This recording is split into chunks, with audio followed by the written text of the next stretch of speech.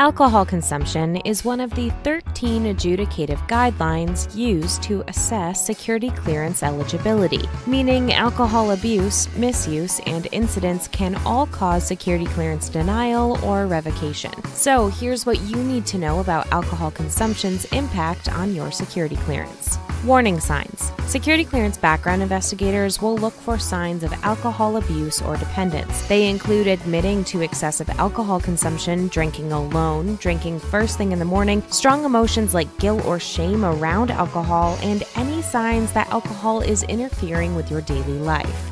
Drinking responsibly is a necessity. There are no set rules for alcohol consumption, but doing so responsibly is a must. Drinking is only an issue when the government is concerned about its effect on an individual's judgment and ability to protect classified information. Red flags. Alcohol-related issues like driving under the influence, disorderly conduct, and binge drinking are major red flags. And while a diagnosis of alcohol-related disorders doesn't necessarily deem you ineligible, failure to seek or stick to treatment are grounds for denial and revocation. Continuous vetting and alcohol consumption.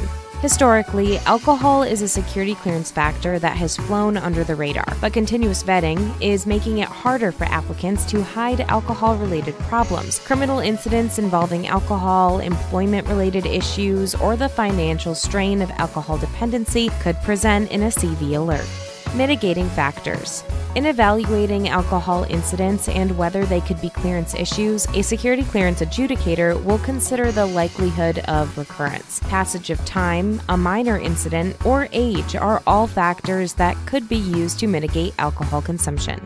Seeking counseling or treatment for alcohol-related disorders could be the determining factor between a denial or revocation and being approved. Many employee assistance programs include alcohol treatment or counseling as a benefit. Don't bury your head in the sand or a bottle. Get proactive help. For the full alcohol consumption report, visit ClearanceJobs.com.